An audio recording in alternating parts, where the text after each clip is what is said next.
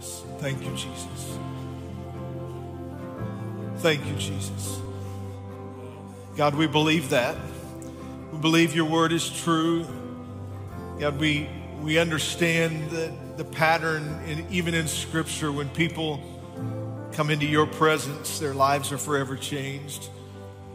God, that's no different today. We thank you. We thank you for your presence. God, I thank you that you allow us to come into your presence. And God, where you are truly is a house of miracles. God, I just speak life into situations right now in this room that may be looking dim and depressing. And God, we come with expectations of your move in our lives. And Lord, I thank you for it. God, I thank you because you cannot fail. I thank you because your word is true, and your word does say that all things do work together for the good of those that love you. And God, we love you. And God, we thank you for that assurance that you give us. We thank you for it. Hallelujah. Hallelujah. Amen. Amen. Are you expecting God to move? I believe sometimes that we need to ask ourselves that question. Do we just go through the motions, or do we expect God to move? And I for one, am coming into this place today and with a level of expectation that's pretty high. You'll hear in a minute from the word that the reason why there's an expectation in the room. God is good, and he meets us where we're at. He does. He does. Well, somebody may need an encouragement in that space, and so I'm going to ask you to be an encouraging face and a smile to those that are around you. Would you, before you're seated, just turn around and shake hands, maybe say hi, and give an encouraging word to that person that's beside you or around you, and just allow them to see your smile and bless them this morning. Amen. If you're joining with us online, as we've said already, we welcome you. We're so glad that you've joined with us today. And we're honored that you would be with us today. God's going to do some great things. He is not dependent upon location. And so our prayer is that his presence would be with you in that place where you're at, as well as that he's here in the room here today. We're excited about what God's doing here at Calvary Church. And I know that every week we have an opportunity to worship the Lord in his presence. And God does great things when we come into his house, and it is a house of miracles. And one of the ways that we just continue to worship God is through what the Bible calls our tithes and our offerings. And you say, Pastor John, you say this every week. I say, yeah, it's still in the Bible. And so we're gonna keep reminding ourselves of this expectation that God has of us, that we would just do what he says to do. And he says in one place in his word, try me in this. And he says, you know what? If we'll just allow the Lord to be a blessing through our resources that he has given to us in the first place, then boy, his hand just is working in our lives. I'm a testimony of that. I've seen it work over and over in my life as well. So the Bible tells us that we are to return to the Lord his tithes, that first 10%, the first fruits, and we have an opportunity to give to him out of the abundance our offerings. And we do that in several different ways. You can give that physically in the checks or in the envelopes that are in the seat pockets there in front of you. You can drop those off in the buckets on your way back out of the building here today. You can give online, calvarytriad.com/give, or you can text to give, and you text the amount to 84321. We've been talking even this past week with some of the staff here about how God is faithful, and how that as we just flow in that obedience to Scripture, that God shows up every time. And we're excited to be just living testimonies of that. One of the ways that you can see God working through your generosity and giving is through the different ministries here at Calvary. And we're excited to draw your attention to some of those here today. Our youth ministries department they're already there, but there's about 25 or so of them. Depends on how many Pastor G actually made it to Orlando with. I'm teasing because he may have lost. No, I'm just teasing. He hasn't lost anybody yet. But a big group of the student ministries team is on their way. They're already there in Orlando National Fine Arts Festival. What that is it's an opportunity for our students to demonstrate and further develop their ministry gifts. And boy, we've got some talented students that are this week going to be participating in that. There'll be probably close to 14,000 students from all over the nation that show up and just demonstrate their gifts that God has put in their lives. So just pray for Pastor G and the team there and all the students that they would give their best, yes, but they would understand that the focus of it is not necessarily an evaluation sheet or anything like that, but that they would develop those ministry gifts in them. It's exciting to see what God's doing.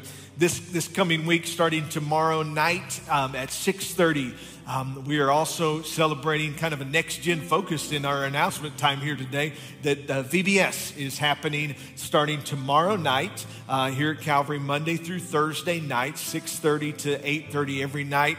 And we're excited to see what God is going to do in the lives of kiddos and their families. I just ask you to pray that God would continue to work through our kids ministries department here, that God would use them and the leaders. And if you are ones that have volunteered, thank you. You guys are amazing. We appreciate you giving your time. If you haven't yet, there's still time to do that. CalvaryTriad.com/VBS, or you can just run over to the Kids Zone area after service today and say, hey, I want to help.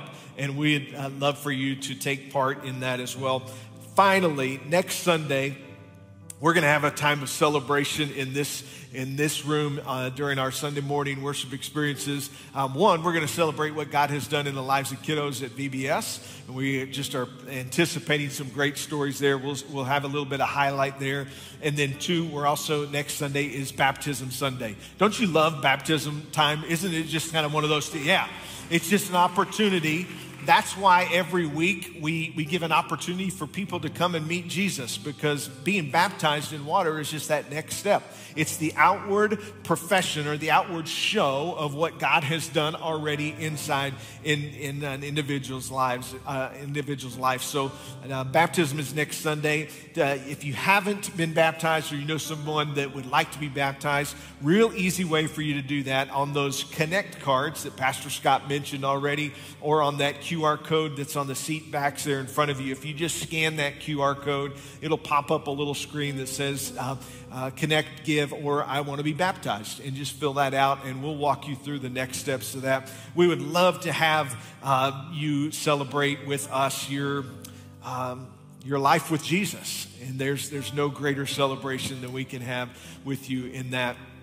Had someone talk to me after service today, the early service, about I've been baptized a long time ago, and this and that, different situations surrounding that story. I just feel like I need to be baptized again. I said, great, let's do it. Let's celebrate with you. And so they're doing that as well. If that's you, we'd love to have you celebrate with us next week in baptism. Well, have you enjoyed the last couple weeks? Hearing from some of our pastors on staff here, the different voices. It's been a good time. Yeah. Oh, come on. That was a golf clap. You could do better than that. Yeah, that was great. Well, some of you have said to me, say, all right, Pastor John, when are you back in the saddle? Well, today's the day. So there you go. So some of you are like, oh man, I was hoping somebody else was going to speak. Too bad. Your expectations are shot here this morning. But I'm excited to get back into this series on the book of Acts. We're in Acts chapter 3 today. And it's been fun. It's been a great opportunity for us to see how this idea of the story continuing, that's not just a cute little phrase. That is biblical truth, that when we have gone through the first 2 chapters of the book of Acts, just to give you kind of some summary on where we've been, the first 2 chapters of the book of Acts kind of comes on the heels of Jesus being crucified, his resurrection from the dead, and then the birth of the early church. He said that unless he goes away, that he would not be able to send his Spirit to come and be with us. And in the first 2 chapters of the book of Acts, we see that his Spirit did indeed come in the day of Pentecost, and this church that we now are all a part of was born. And at the end of Acts chapter 2, we see the pattern of how that God set up the early church to be a healthy, life-giving, transformational place for people to come in contact with this gospel, the good news. And so now, today, we're jumping back into Acts chapter 3, and we're going to see what God has in store for us. I, for one, have high expectations of what God is going to do. Today, we're going to talk about this idea of expectations. I don't know what your expectations are in life or even maybe in the service this morning. We were kind of kidding around this week about this message and this idea of expectations. That's a really interesting topic to think through. We can have expectations on things that are really kind of small, and then we can have some big expectations of life in general. Let's look at some small ones, right? Expectations. You ever gone into a restaurant, and some of you are like, when you order a steak, how many of you order your steak rare? You got any rare steak people? Like all of 2 people, right? So you order your steak rare, and then the waitress comes and delivers it, and it's well done. How many of you have had that disappointment, right? You understand your expectation was here was reality, and you have this frustration moment. You have this unmet expectation as parents. I have experienced this, not with our youngest daughter, Chloe, because she's perfect, right? Okay. But the other 2, they're not here in the room, but we had expectations where we would go to bed at night or whatever. We'd go to bed before they did, and we said, hey, there's dirty dishes in the sink. Can you get those, cleaned and put away by the time, before you go to bed?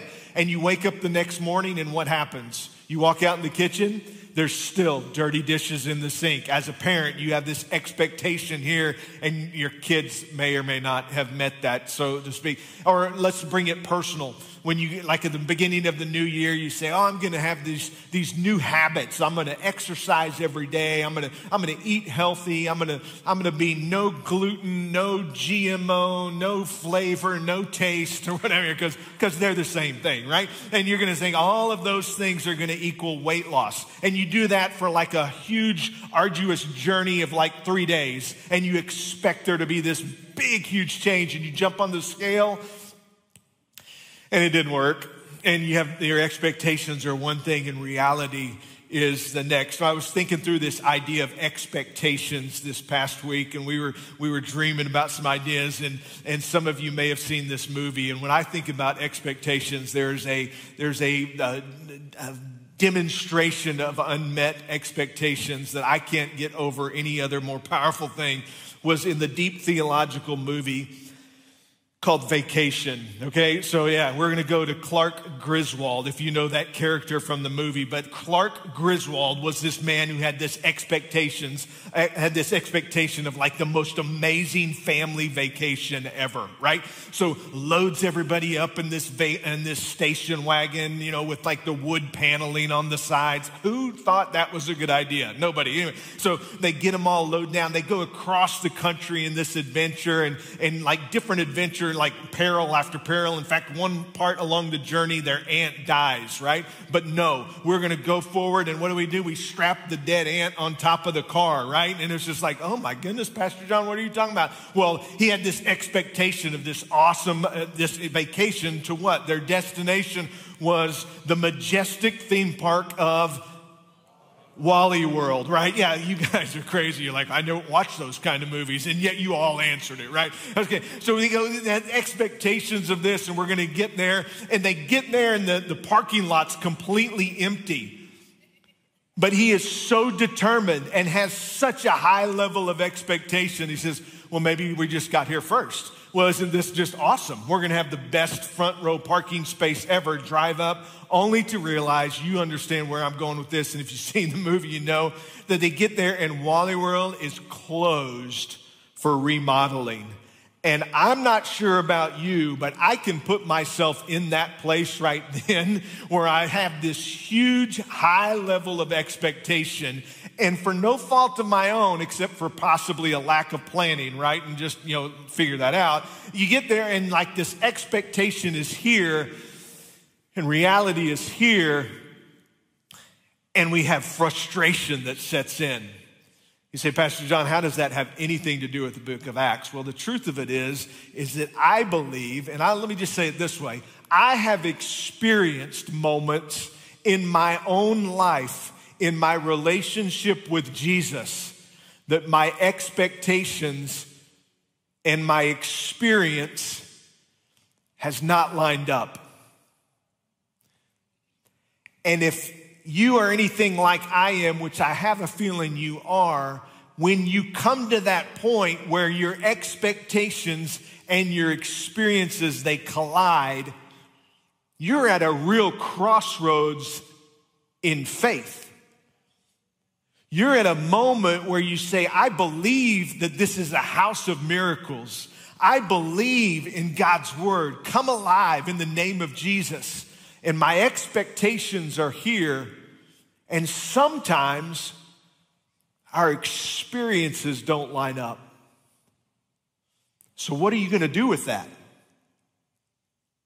It's a question I think we all need to ask ourselves at the end of our time today. I think we should be in a position, my prayer is that we would be in a position to make two very definitive statements. And I'm going to tell you kind of the end of the story before we get to it, but I want you to have this as an anchor to know we're going back to these statements, right?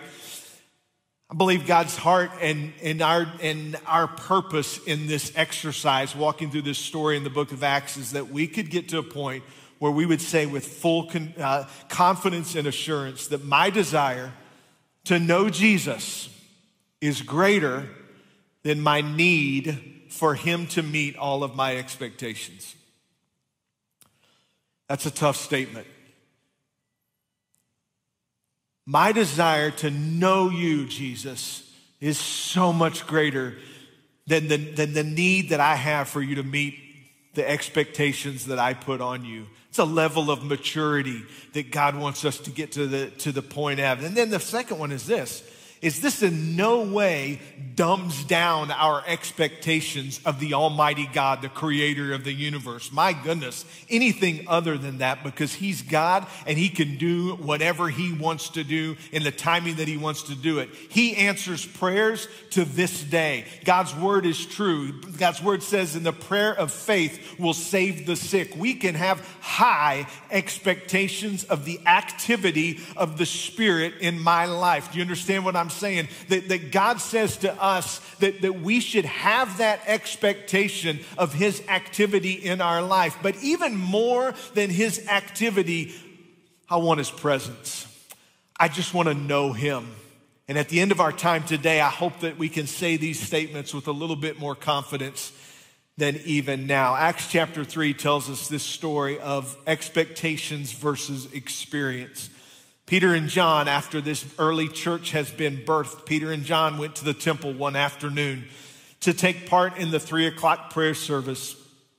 As they approached the temple, a man lame from birth was being carried in. Each day he was put beside the temple gate, the one called the Beautiful Gate, so he could beg from the people going into the temple. Man from birth, he was lame. He's an older man. He's an adult. And every day he had an expectation of just give me something, just begging. Just give me a blessing. Just give me something. There was this expectation. So then Peter and John comes along. And when he saw Peter and John about to enter, he asked them, as he did every day, he asked them for some money. And Peter and John looked at him intently. And Peter said, look at us, which infers that he wasn't looking at them, right? Probably in a cowering position. Give me some silver, give me some gold, begging. Peter says, look at us. How many of you know that his expectation then at that moment probably went up a little bit and said, oh, I'm about to score right here. This guy's going to bless me. Looked at him intently, and Peter said, look at us. The lame man looked at them, eagerly expecting some money. Peter said, I don't have any silver or gold for you. Now, I don't know if there was a comma or if I was Peter and like wanting the dramatic pause, I probably would have put it right there, right? I don't have any silver and gold for you, and just watch it, just because I don't know. That's just the sarcasm coming out in me. I don't see that in the scripture. But Peter said, I don't have any silver and gold for you, but what I do have, but I'll give you what I do have. In the name of Jesus Christ the Nazarene, get up and walk. See, sometimes I think our experience and our expectation line up in such a way that we have these expectations and our experience is here. In this situation, his expectation was here. Just give me a little bit of money. And Peter said, no, I'm not even going to go there. I'm going to give you up here. I'm going to have this experience with you. I'm going to allow God to meet your need in a way that doesn't necessarily line up with your expectation. How many of you are glad when God does that, right? When God says, hey, you've asked for this, I'm going to give you this. And God is still that same God who is doing that. And Peter took the lame man by the right hand and helped him up. And as he did, the man's feet and ankles were instantly healed and strengthened. He jumped up, stood on his feet, and began to walk. Then walking, leaping, and praising God, he went into the temple with them. And all the people saw him walking and heard him praising God. And when they realized he was the lame beggar they had seen so often at the beautiful gate, they were absolutely astounded. They all rushed out in amazement to Solomon's colonnade where the man was holding tightly to Peter and John. I love that last phrase because I know from experience, and maybe many of you have too, that when God does something great, you just want to stay close to the source of that healing. You want to stay close to that one that has brought you. And I'm just here to tell you that at the end of our time today, when we realize our expectations are God-given and there's some things that we need to depend on God for, at the end of that day, it's this picture of this man holding closely and holding tightly to the source of his healing, that God says, if you'll ever get to that point and just hold close to me, I'm going to blow all of your expectations. You may have this level, but I want to give you this level. Expectations and experiences, sometimes they don't necessarily line up. For foundations, let's talk this way as just a definition of this idea of our expectations. The very basic idea and thought of this is just a strong belief that something will happen or be the case in the future. It's this dynamic that here's present reality. I have an expectation that things will be different over here. The difference between that is the level of our faith, and when it relates to things of God, how are we going to depend on Him and as it relates to our expectations? There's three things that as we go through this story that quite honestly this week during just some time in the last couple of weeks in prayer and preparation for today, I was reading through this story, and that phrase where it said he eagerly expected something from them. I was really challenged with that phrase there that God was saying to me personally, and I felt like He was saying that to us as a church. What are we eagerly expecting? What is the thing in our life? Maybe it's not just one, maybe it's a list, maybe there are things that we're expecting from the Lord.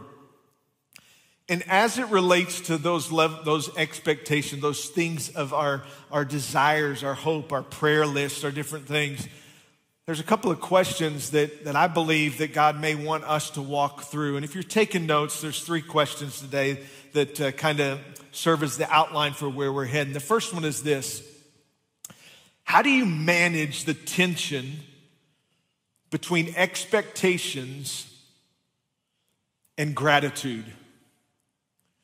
You say, Pastor John, what do you necessarily mean? Well, as a parent with kids, and maybe you've experienced this, or maybe you're in the situation where you are in this right now, where our kiddos would always have at Christmas time and different lists of things. Oh, I want this, and I want that, and I need this, or need, that kind of deal. And it was usually, and I understand everybody's in different situations necessarily here, but if you take all of us in this room compared to possibly the rest of the world, we're pretty blessed, right? And most people have the opportunity to have those things that you need, food and shelter and all that stuff, but we come to those moments of expectations and wanting more things. And as a parent, I had to help my kiddos really navigate the tension between having expectations and being grateful for what they already had. I think maybe God sometimes does that with us too. I think there's many times in our lives where we come to God and with our lists and our levels of expectation, and is God able to meet? Yes, and yet sometimes God says, hey, I want to take you through this journey of possibly what you would consider lack, because I really want you to, number one, be grateful for what you have, but more than that, I really want you to know me. I really just desire for you to know me. And so there's this tension between our expectations of God working and moving and being grateful for where we're at. Paul had this dynamic we see in his letter to Timothy when he writes about contentment. He says, yet true godliness with contentment is itself great wealth. After all, we brought nothing with us when we came into the world, and we can't take anything with us when we leave it. So if we have enough food and clothing, let us be content. Now, this is the same Paul who understood that God could do miraculous things, right? That God struck him with blindness on this road when he was persecuting the church. And if there was anybody that understood a miraculous God, this was Paul. And yet he said, hey, I'm content with whatever I have, a lot or a little, I'm content. He also writes in his letter to the church in Philippi, he said, don't worry about anything. Instead, pray about everything. And then he gives us the recipe for this idea of managing this tension. He says, tell God what you need and thank him for all he has already done. Wouldn't that be great if our kids approached us the same way as earthly parents? Hey, Mom, Dad, here's my list, but thank you for what you did last year at Christmas, right? That was just awesome. Boy, you talk about buttering up, right? That would be great. And the truth of it is there's some reality in that position of having a grateful heart. Paul goes on and says this in Philippians, says, how I praise the Lord that you're concerned about me, again, writing to the church. I know you've always been concerned for me, but you didn't have the chance to help me. Not that I was ever in need, for I have learned how to be content with whatever I have. I know how to live on almost nothing or with everything. I've learned the secret of living in every situation, whether it is with a full stomach or empty, with plenty or little.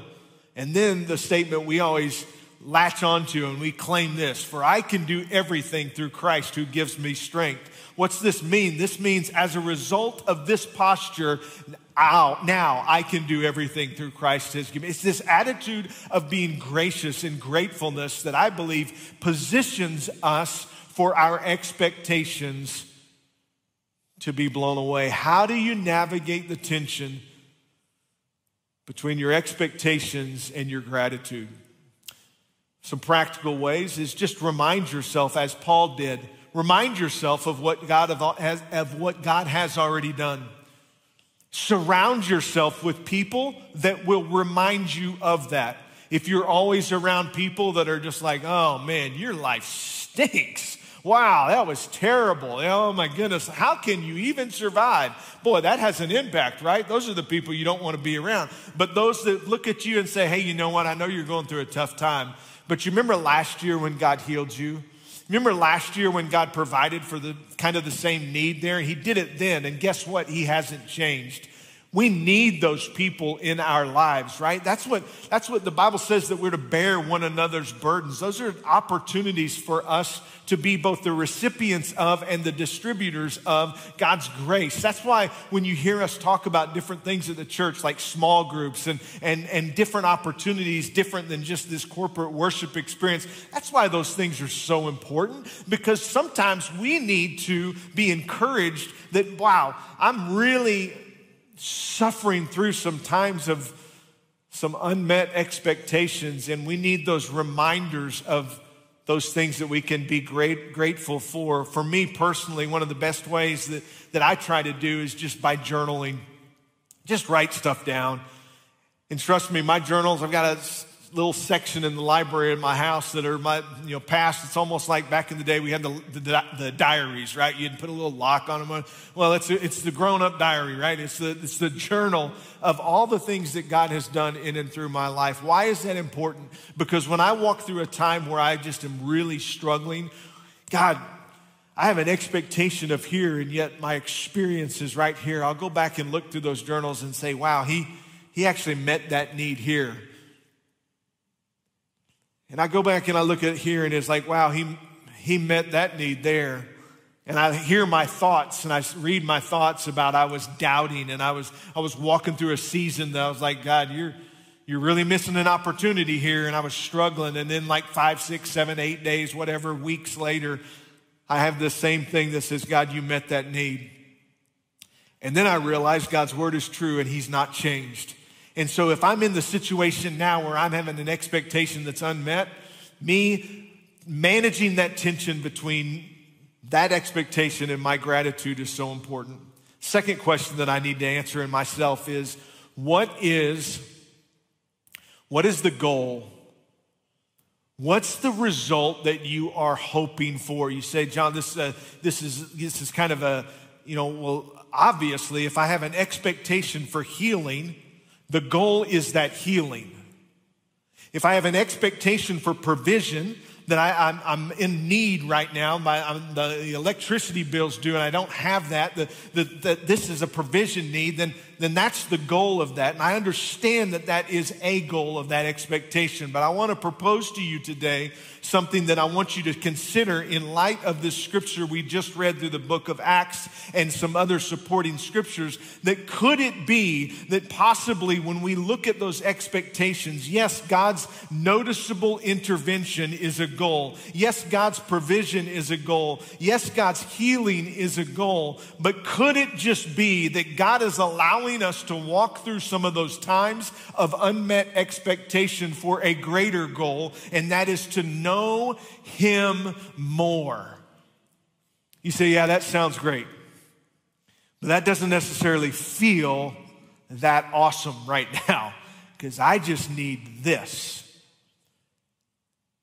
And so many times in my own life when I come up against an expectation like that I need God to react and respond in a particular way, it's as if, and I don't do this consciously, but it's there. It's as if I'm putting myself in God's position and I say, God, I know what's best for me here. This is how you should respond. And we don't say it that way. I don't say it that way, because we pray a prayer like this: God, whatever your will is, but I need this. Or God, if you so choose, but... And at the end of the day, I think it's wise for us as followers of Jesus, and even for some of you that may be in this room or online that you've yet to begin this relationship with Christ. I'm here to tell you today that so many times the most amazing, huge, miraculous intervention of God in our lives is for him to simply say, hey, I want to be your friend. I want to know you. Can you imagine that? The Almighty God, the creator of the universe, looks and says, hey, Tom, I want to be your friend. And he looks down at us and he just says, hey, Terry, I want to be your friend. And we say, no, I need you to meet my name. He says, no, you're missing it. I need you to be aware of this amazing, miraculous interaction that God says. And he says, I want to be in fellowship with you as a dad, as a mom in this room. You understand that. So many times we slip into we just got to play this like cosmic Santa Claus, meet kids' needs and give them everything they want, right? Please don't do that, parents. No, that's part of the problem. And so many times the kids are like, well, you're going to keep giving me that stuff. Yeah, that's awesome. Keep it coming like this. And before long, we train ourselves to be this is how I need to respond to the people that love. And the whole time, there's something deep down within us, even as kids, when, yes, it was cool when mom and dad would give us some stuff, but at the end of the day, in our inner being and who we are, what we really needed is just that time and presence. And what we needed is someone to be present with me and just to show interest in me. And God does the same for us. But we got to evaluate what's the goal of our expectation. I wonder if in our own lives, which belief is stronger in your life? Two things I want to throw at you just as a hypothetical. Is the belief that God can intervene, heal, supply, meet your expectation as strong as the belief in your life that says God is God no matter what, and I'm okay with the mystery of his activity or inactivity? Which belief is more stronger? God is one that's going to intervene, or God is God no matter what? And I'm here to tell you both of those are found in Scripture to be absolutely right. And so many times we get hung up on the God of the intervention. I need you to meet my expectation. And God's just saying, I can do that. But can we just spend some time together? I'm still God. You say, Pastor John, are you saying that God doesn't meet needs? No, absolutely not. I'm saying the greater goal of this journey of life can and should be about our presence with the Lord. The Bible says that Abraham believed God and it was counted him for righteousness, and he was called the friend of God. Moses had the opportunity to meet God face to face, and this intimacy of relationship was this goal of their lives. I said this to some people this past week, and I'm still wrestling with this because I'm not here yet, but this is where I want to be. In my relationship with Jesus, and I just throw this out to you as a what if. What if we all got to the place in our relationship with Christ, if we were to be able to say with confidence, you know what, as I walk this journey with God, nothing will surprise me. It's not going to surprise me if I walk along this journey and I find someone that's sick and I say, hey, I don't have any silver and gold, but in the name of Jesus, get up and walk, and they get up and walk. That won't even surprise me. Or it won't surprise me if we walk along this journey and there's someone sick and God says, you know what, you just need to pray for them, and I'm not going to heal them right. That won't surprise me either. And I just keep walking, and there's nothing that surprised me because God is still God, and I believe that he can and he does intervene. But more than that, it's more important to me that we're just walking this journey out together and we're just spending time with each other. And I have this intimacy and this relationship with God. All through Scripture, we see the moments in time where God comes in contact with people. Their lives are changed. God does that. But the greater goal, the greater thing that God's trying to tell to each and every one of us is that relationship being restored.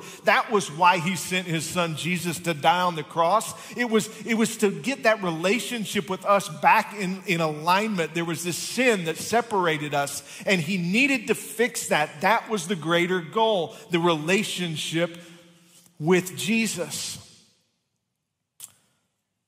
You see, sometimes we get so far in our relationship with the Lord, and maybe we've been in church all of our lives that we miss the simplicity of that, and we miss some things that God's wanting to do. How are you reconciling the goal of your expectations? Is it about God's intervention, like, God, you need to do this?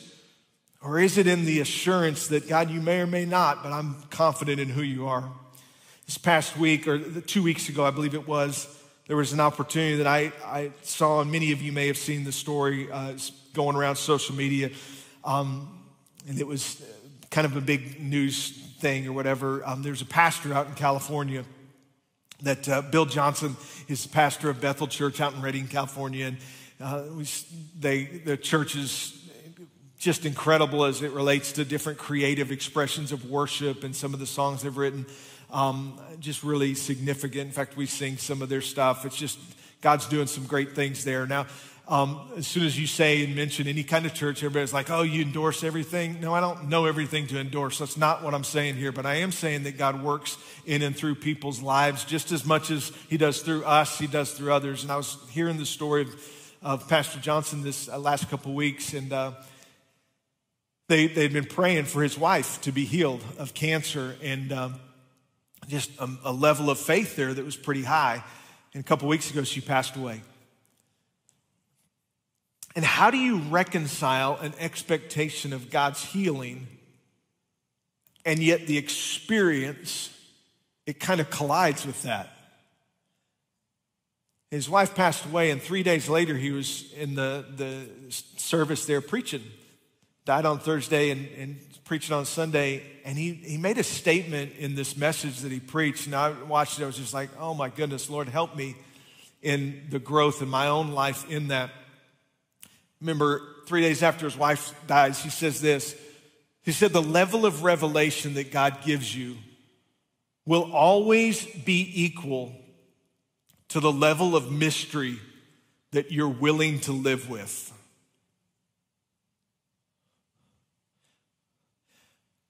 God, I want to know you more. Well, do you always have to know everything? Do you always have to know the reason why, or can you just trust me? Because in that basis of trust, there's a level of intimacy that I long for.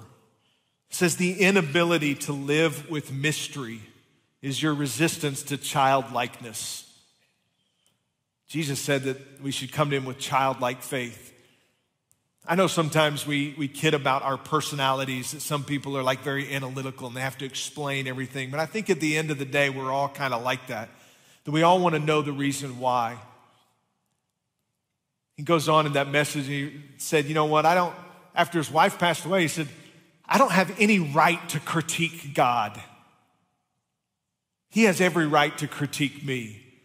He talks about how God's been way too kind to me for me to now, in this moment of my trial, to somehow think that God is not God and belief that and shift my belief. No, God's been too kind to me. God, would it be that we would be a people that would say in the middle of an unknown situation that we would be comfortable with a level of mystery that says, God, you're still on the throne. And I know that I have these expectations, but God, at the end of the day, the goal of my expectation is knowing you. I had a friend of mine that was coaching me through some situations, and he basically gave the pretty encouraging statement that was this, that when someone does something that you don't necessarily understand the reason why, it's always good to ask yourself, do you know their character? Do you know their heart? How well do you know them? And if you know them well, and if you know their heart to be full of integrity, if you know them very well, you don't necessarily always need to understand the reason why. Well, I've found that to be the case in my relationship with God. If I know the character and the heartbeat of God at such a level, then I'm okay with the unknown and the mystery of how God does what he does. Our goal in every expectation is to know more of the character and nature of God, no matter his response. That lame beggar, I need some money. Peter, I don't have any silver and gold, but what I do have, I give you, expectation and experience. You say, that's great, Pastor John. If my experience is always exceeding my expectation, then we don't have a problem, right? The truth of it is that's not how it always plays out.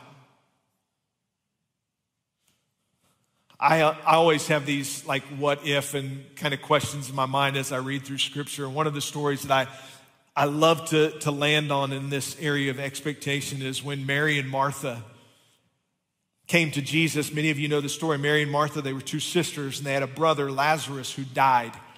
And they came to Jesus and they were like, Jesus, if you're too late.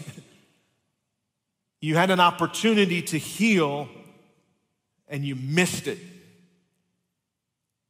I had an expectation of here, and my experience was here, and they don't line up. And the story goes like this, that Jesus came, and he hung out in their house. And Mary and Martha had two different responses to the presence of Jesus. But in the middle of that close relationship with him, what did he do? He said to Lazarus, Lazarus, come forth. And Lazarus, their brother who was dead, rose up from the dead and was alive. That's amazing, right? Like God stepped into this picture and he did through his son this amazing miracle of resurrection. That was incredible. That was an expectation met. Wow. Can I tell you the rest of the story? That's not even in scripture, but we know because of the reality of the Bible says that it's pointed to men wants to die, right? Here's the deal. Lazarus died again. You ever thought about that? Here's this amazing this amazing work of Jesus, raising someone from the dead, that then died again. So what was the goal of their expectation? Or was it a lesson for Jesus to say, hey, I can do that, but I can also come and sit and hang out with you in your house and just be present with you. And if you'll ever get to the point where the resurrection of the dead, that's no surprise because that's just what he does. Then the goal of your expectation becomes something different. It just becomes knowing Jesus more and trusting him more. These last couple years when we walked through COVID, and it's an incredibly transformational moment in our history. And so many times I get tired of even talking about it. It's like now there's things happening still or whatever. But the truth of it is it's transformational.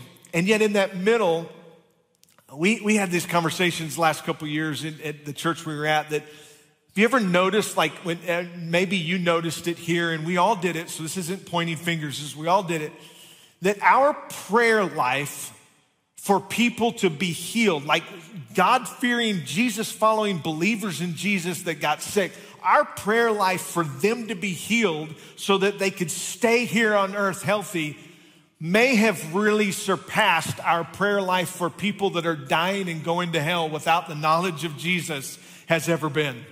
So, wow, Pastor John, that's really convicting. And wait, you don't know us. I just know from the experience. We walked through this where our focus was the goal of our expectation of God trying to meet could have been so small. Can God heal? Yes. God just wants to be our friend too. And through our healing, through those workings of God showing up and having those met expectations in our life, the greater goal is that we would know him more. The Almighty God, the creator of the universe, would just have a relationship with us to where when he acts, no surprise. When he doesn't act, I still believe you, God. It's still good. I'm still content. Our former, an Assemblies of God church here, Calvary, some of you maybe knew, we're proud of the tribe that we belong to in the Assemblies of God. And our former general superintendent, kind of the top of the flow chart in the Assemblies of God, George Wood, he's since passed away. He's in heaven. But before he died, he was preaching at the church we used to be at. And he said it this way as it relates to this prayer dynamic for healing versus salvation. People says, what if Christians prayed as much for lost people to go to heaven as much as they prayed to keep saved people from going to heaven? In other words, we prayed a lot for people that were saved and knew Jesus, that if they died, they're going to be in heaven. We prayed, God, don't let that be the case. Heal them, let them stay here. Was it the same level of our prayers for people that don't know Jesus? You know what I'm saying? It's just this expectation. What's the goal? What's the goal of your expectation? What's the goal of that met prayer? What's the goal of, is it just to know him more? Church, can I challenge you with something? Can we all get to the point possibly where we would say, I want to know Jesus so much. I want to know him so deeply and so intimately that I'm content, as Paul would say. God, if you want to meet that need, great, and it'll bring glory to you. But God, if you want me to walk through this and just trudge through this really difficult time, you are still God. I trust you. You are still the Lord of my life, and nothing changes about that. I'm not surprised about that either. There's a level of contentment in that place. I was reading a book this past week.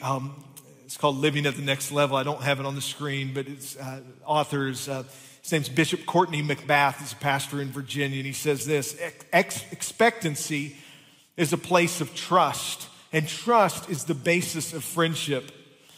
Our problem sometimes is that we give up on God too easily.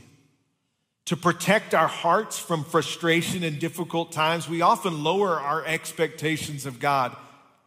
We don't want to suffer any more disappointment, and we fear that if we dare to hope for a change, we're just setting ourselves up for hurt. So what do?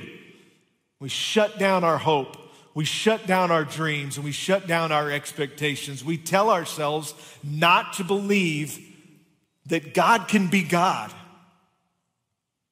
If we stop believing God, then what can be said of the health of our friendship with him. The truth of it is, church, that in the middle of this tension of expectations and gratitude and what's the goal of your expectation, that we do still play a part in this living out, fulfilling expectations in people's lives. What part do you play? Acts chapter 3, it tells us a good example of this. We're going to skip that. Acts chapter 3 says this, Peter said, I don't have any silver or gold, but I'll give you what I have. And he reaches down to the man, helps him in his healing, meet those expectations. Can I tell you that even in this moment today, that God is still in the business of using people just like you and me that are still wrestling with the tension of expectation and gratitude and what's the goal of my expectation? God, do I really need you to do this so that I'll follow you? Or am I just content to say, God, you're God, and I'm not surprised when you meet that need. I'm not surprised when you don't because you're God and I don't understand it all, but I trust you. I place my trust in you. And in the middle of those issues that we as followers of Jesus walk through every day, God still has a part for us to play. It is not a matter where we lower our expectations. It's that we shift the goal of our expectation. As followers of Jesus, we say, I want to know him more. I want to become more deeply connected with the heart of God so that when I walk along this journey, not even surprised when he does the healing, not even surprised when he doesn't, because God, you and I, silver and gold I don't have, but I'll give you what I do have. And it may just be that step of faith that God's wanting you to step out into. You say, Pastor John, you seem like that you're saying the expectations and experience don't always meet. Yes, that's what I'm saying. But in the middle of it, God's still God. And he's trying to get us to the point where we would say, hey, I trust you. I'm content. I don't need to be God in this situation. I have a level of knowledge with you, God, that you really do work together for the good, all things to those that love him. And so maybe you choose to heal right now, but maybe you don't. I'm still going to walk with you. I'm still going to be your reflection of your grace to people around you. I have a level of communion and contentment and relationship with you that it's no surprise when you heal. It's no surprise when you don't. Jesus said it this way when he was talking to the disciples before he left this earth. He said in John's Gospel, chapter 14, I love it. I tell you the truth. Anyone who believes in me will do the same works I have done.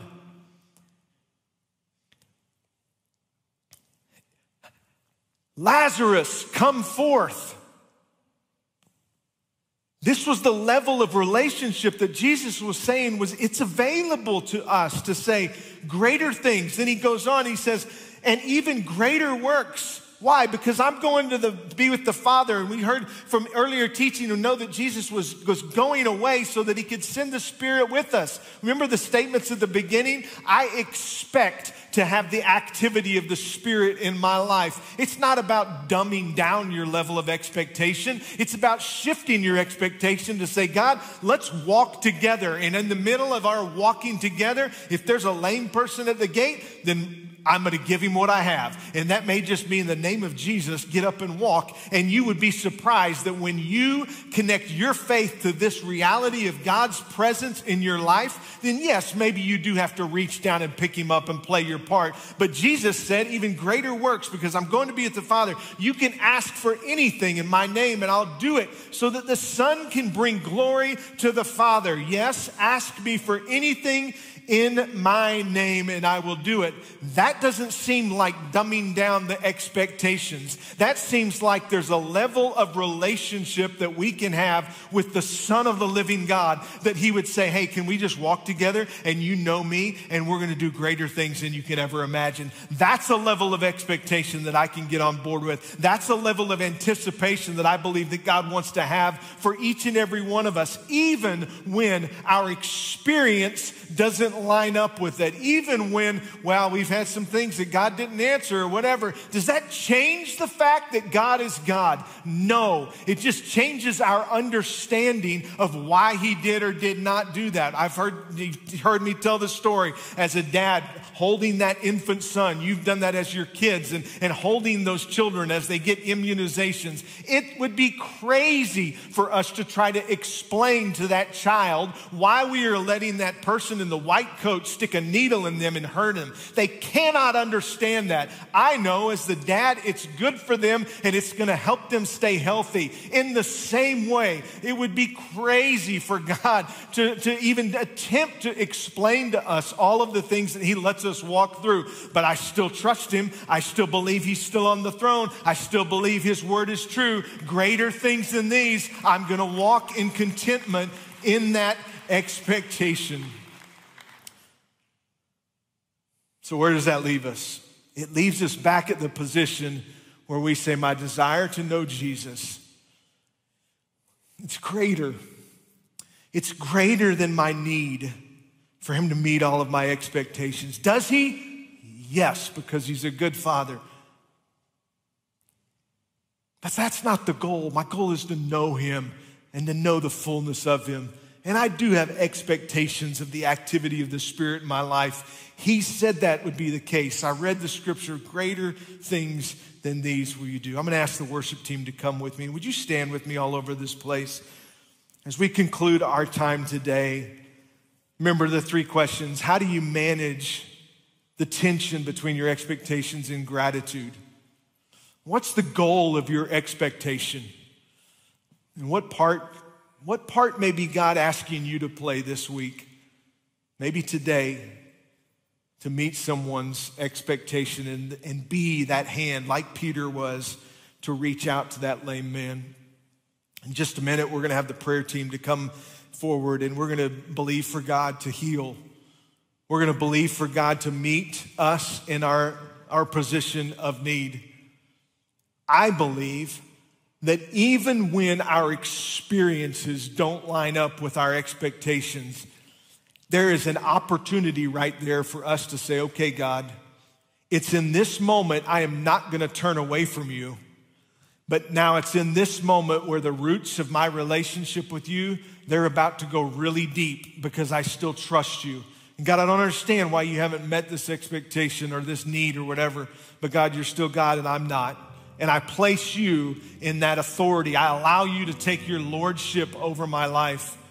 And there's a level of intimacy in that posture that gets us to the point where Peter said, it's no surprise that, okay, get up and walk. That's the level of expectancy that I want to have, to say, God, I just trust you.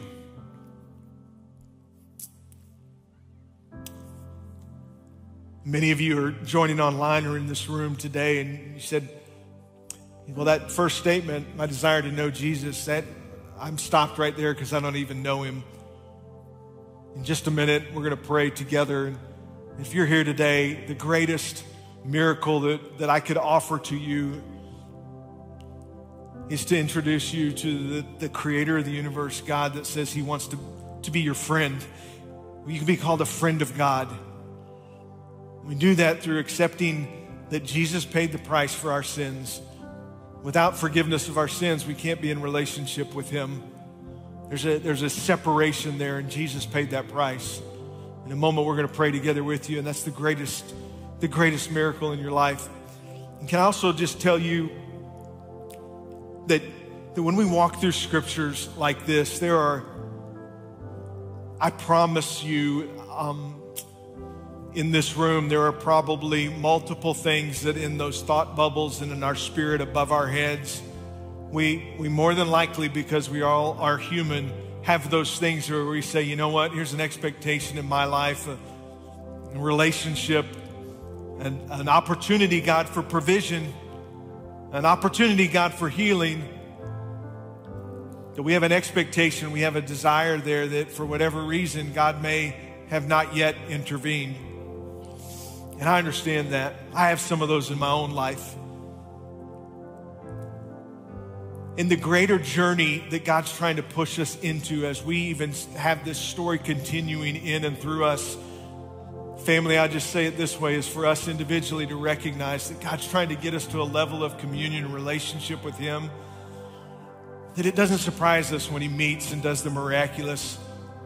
It also doesn't surprise us when He chooses to walk us through it. That's a level of contentment that I long for, that I think God desires all of us to have as well.